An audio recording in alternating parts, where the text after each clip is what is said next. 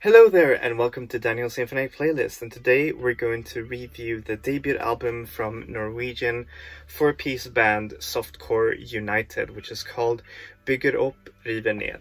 And for those of you who don't know who Softcore United are, Softcore United are a Norwegian four-piece band that have made themselves known for sort of like creating this very chaotic but also very beautiful indie rock slash electronic sound that is just so utterly cool, blended with sounds from hip-hop and dance music. They have really gotten a lot of attention from indie blogs and all of that, and now they've released their debut album through Casin, which is actually a really great record label that has released records from previously reviewed Banoffee and also Yumi Suma as well.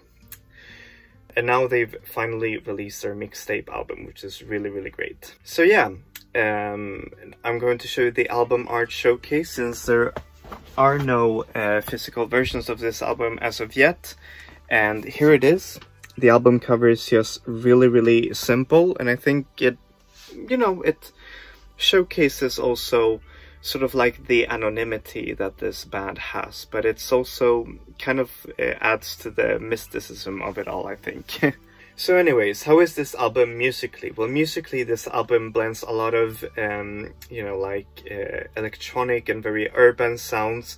It goes through more it has some dance music and also some hip-hop vibes as well, which is really cool, and it's all sort of like connected through this pop tapestry that they both that the whole band really embodies, and it's just so cool. And I think that the how they sing it as well adds to the sort of like rawness of the music as well, which also takes a bit of cues from lo-fi music and production as well.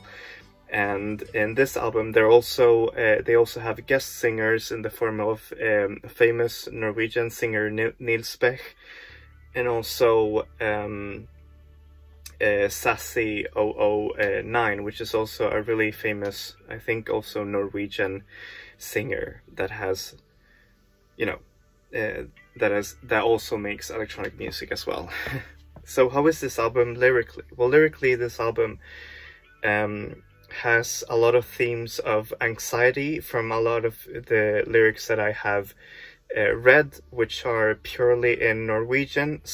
There are some English as well, but a lot of the lyrics deal with identity, also love and heartbreak, and also a bit of loss as well, and also a bit of very personal and beautiful themes that sort of like pair the album's very chaotic and rough sound very well. And I think it's really beautiful as well. So yeah, what do I give this album? Well, I give it a 9 out of 10. It is a perfect example of a great debut album. It is only 8 tracks long, but I feel that the album sound is so involving and so great that you still want to go back to it and explore a lot of the album's electronics as well, which makes for a very compelling and very amazing listen as well. And it actually leaves me wanting for a bit more, from Softcore United. But they said actually that they wanted the album to have more of a mixtape feel, which is why the songs, they really melt into each other, but they still have like their own unique and concise sonic world, which is really cool. So yeah. Thank you so much for watching this review. As always, I'm going to put the artist links down below. Softcore United are available everywhere, iTunes, Spotify, you name it.